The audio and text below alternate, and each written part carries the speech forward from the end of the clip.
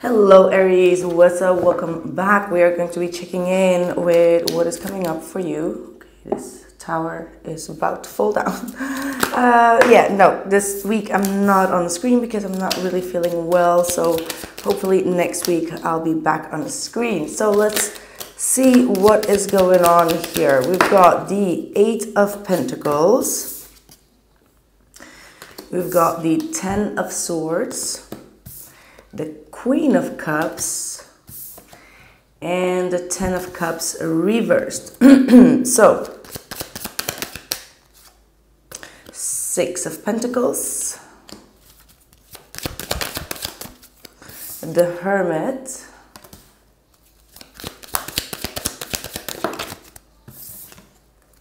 the Justice,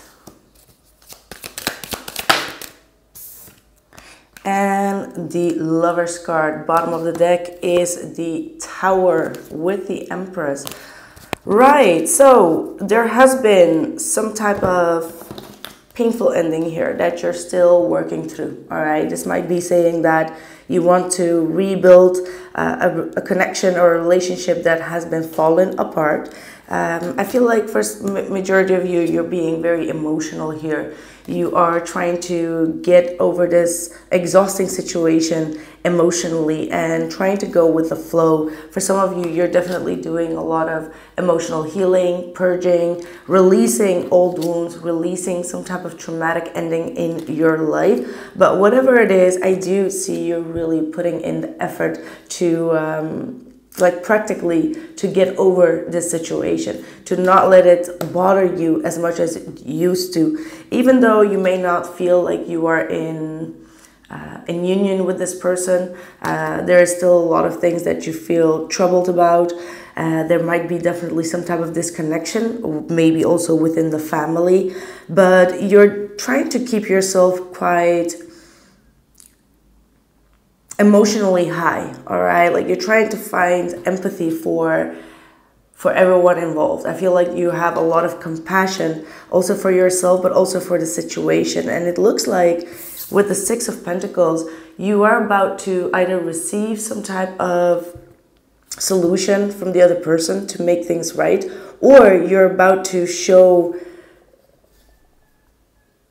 because I feel like the Justice is here twice. So there's definitely some type of meddling that you are thinking about. Like you're going to come forward after a long period of questioning things, going inward and trying to make the best decision here. All right. Because I feel like eventually you want to keep things fair within a love situation. And even though there is maybe like a legal battle going on, I feel like you're ready to give whatever it takes in order to get a fair outcome out of this, because you feel emotionally very attached to this. This might have to do with, I don't know, I do get like a legal matter here, but it does not have to be. But whatever it is, you are putting in whatever you need to put in order to have a fair outcome for both parents or for both people. Whatever it is out of harmony, it is out of love, and I feel like you still feel a very deep connection with this individual, even though things may not be as pretty as it seems. But for a majority of you, you are ready to make a huge shift in your life with this Tower coming through as well. So it's like after the storm, you're kind of like trying to find the right things or the right way to rebuild this connection, because there's definitely been some type of a big Tower moment here. And you're trying to pick up the pieces from this chaos.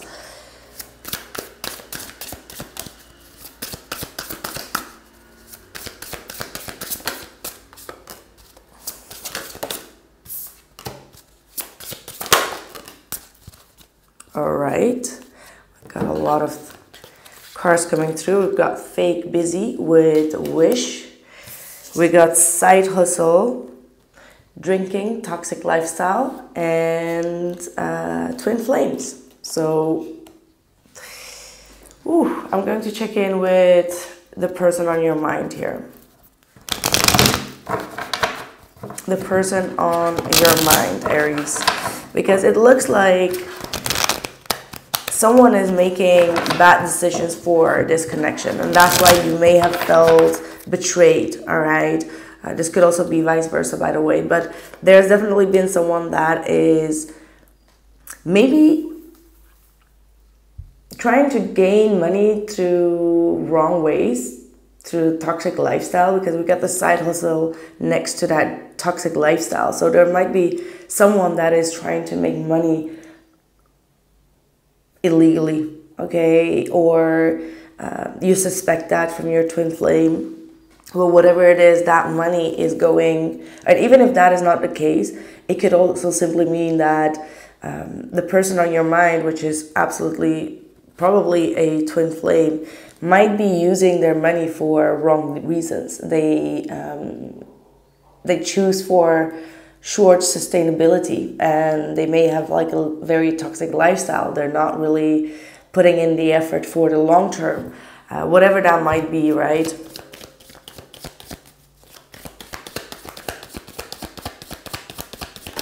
The person on your mind, we've got the World card.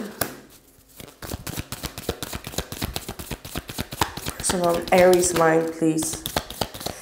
The Nine of Pentacles, Four of Cups, and the Sun.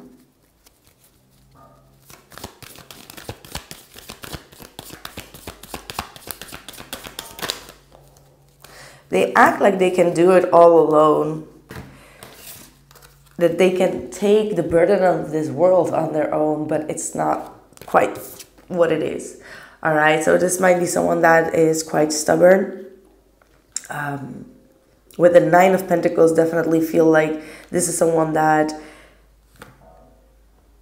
is trying to be very successful in life, but they can do it all on their own. The Four of Cups makes me feel like this is someone that drinks a lot, or whenever things got into a failure, they pop a bottle, or they do something that is out of proportion, because they can't handle it on their own. That's what I get. It's like the burden of the world. They act like they can, and they want to do this all independently. However, they're not happy. They're not satisfied with this. They're really torn between like being free and living a very wild life, but this wild life might also have a lot of darkness. It's like the sun and the moon. So it's like, yes, being single, being free, being out there on your own could bring a lot of positivity, right? But at the same time, it can also bring a lot of darkness and loneliness. And I feel like this moon is all about the loneliness. So maybe during the day, they have like a very good environment, or they hang out and do the things that they want. But the moment that the darkness hits, they feel lonely. And with the Two of Swords, they're a little bit torn, whether they want to sustain their singlehood, sustain their independence, and doing things solo and on their own.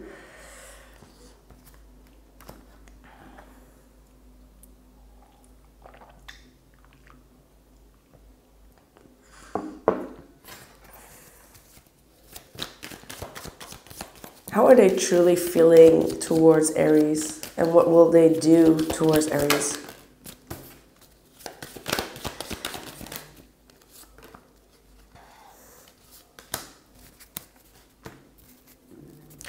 Well, we've got the Knight of Pentacles, the Ace of Pentacles, and the Death card. They see you as someone that is very responsible, reliable, that you are capable of withholding yourself from things in life that can distract you. So they see you very much in control of your finances, in control of your surrounding, all right, like the tangible things. You're very much focused on your prosperity, and I feel like it's not like they feel intimidated, but maybe they miss that practical side of yours where you really take care of your business. And I do see some type of inspiration here. Like they may feel very inspired by you. this may be leading them to wanting to put all the things behind and kind of like move forward on a steady pace, trying to offer you some type of a real commitment here.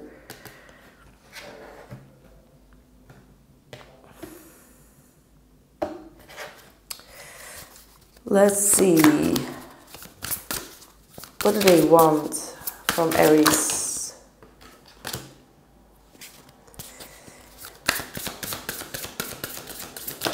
Be mindful of scams is what I'm picking up on. Be mindful of secretive accounts, to not get in debt.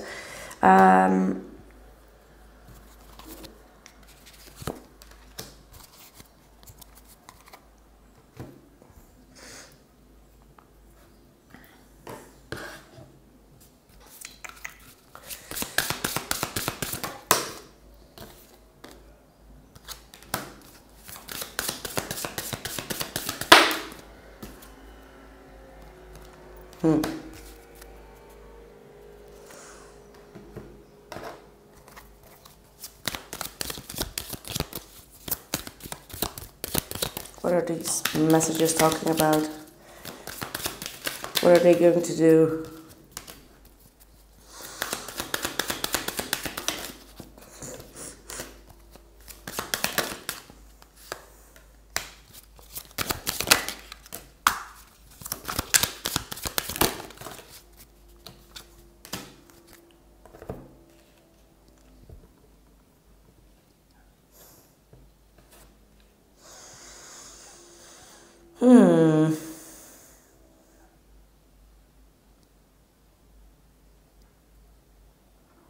Sorry, I have to have a minute for this one.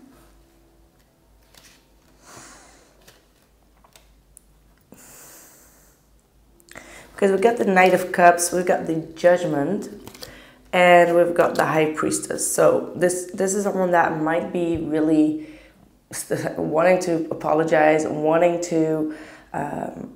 you to see their point of view. Now, I feel like your point of view is, this is a big betrayal, right? Like this, whatever they did, it's clearly showing that you are not okay with this, that this felt like a big backstab to you. However, what I do see is that this person is getting enlightened. They are opening up their own spiritual gifts when it comes to their spirituality. And with that being said, emotions are also going to be bottling up for them. So there's definitely a very deep spiritual awakening that I do see going on here. We can see that here as well with the spiritual gifts card. And this happens after they move on. This is when they are starting to realize a lot of things within this connection. Now, King of Cups is also showing me very strongly that they are starting to realize and understand their feelings and their emotions, starting to feel more empathy for your situation, because I do feel like maybe in the past they were not really wanting to see that part, not really wanting to see or listen to what you had to say, or to whatever disappointments you had, right? So they were all about themselves. There could have been some type of selfish energy around them, but now they're starting to realize a lot of things. They're starting to emotionally mature within this situation. And with this Eight of Swords, they're seeing their own shortcomings as well. They're seeing that their own limitations kept them trapped into a situation by having some sort of a belief or some type of judgment, and they need to release themselves, all right? They need to release themselves from that because it's emotionally tying them up. And that's what they're about to do, letting go of some type of, maybe an emotional abuse. I don't know why I got that, but there's definitely something, some type of addiction or emotional abusive thing that they're trying to let go of.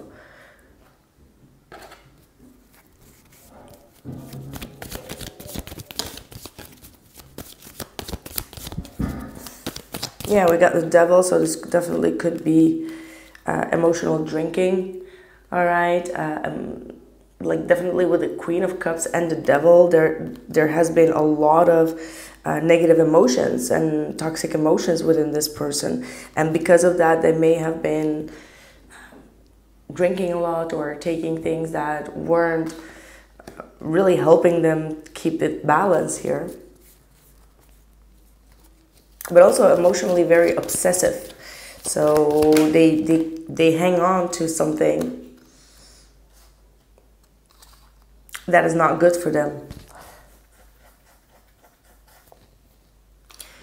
Ace of Wands. Could be also intimacy. Trying to connect with someone. The Ace of Wands could definitely be with the devil. Talking about like intimacy or having problems with intimacy could also be the case. Because they're too emotional about things, so they can't get it up. Yeah, so maybe in the long run, in a time that you guys were distanced, they may have had impotency. Actually, what I'm getting, I know that that's not okay, but that's really what I'm receiving as a message. It's like it's so stuck on their mind, their emotions, that they can't get it up. All right, and that's something that's gonna come through to them. Like it's that emotional attachment that they have, or some type of addiction problem or addictive energies, and they can't get it up. I don't know, maybe they use too many Viagras. I don't know. Okay, this is the weirdest energy reading ever.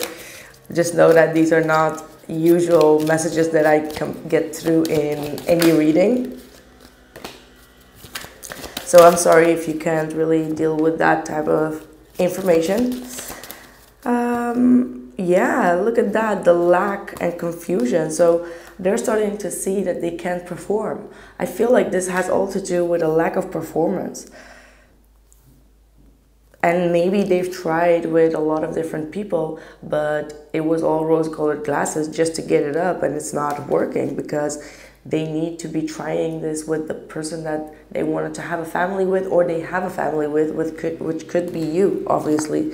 So yeah, this is someone that is a little bit stuck in their own comfort zone right now. Let's do you an advice.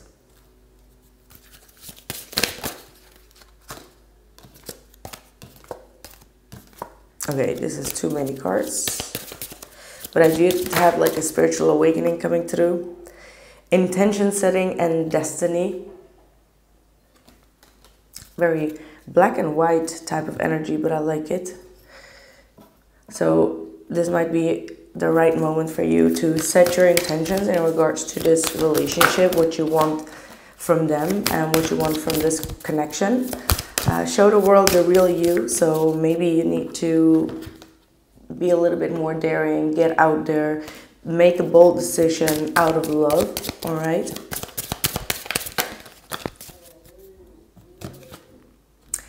We've got the Ocean's Muse, Water, Wisdom, Intuition, Hermit's Light, and Discovery. So for some of you, maybe doing some healing in the ocean, a cleansing or a release could be definitely very beneficial. You can take your crystals with you, go into the sea and meditate with the crystals in your hands and draw in what you want, or put your intentions, and that is very, very powerful, by the way.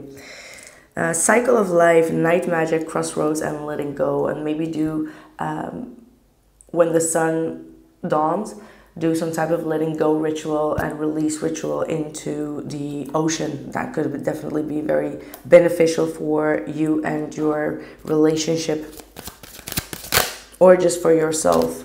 Exactly. There will be a clean new slate or a clean new page that you will both be opening up here with the Page of Cups. So I feel like you may need to see it from a more innocent point of view. All right, this is kind of like the inner child. This is someone that is seeing the good in people and also accepting some type of an apology. That's what I have for you, my loves. I hope that this message helped you out. Let me know in the comments below by dropping a like or commenting. If you need any extended readings that are not available here on YouTube, you can find it at theillustluminator.com. The link is in the description box below. Thank you and take care.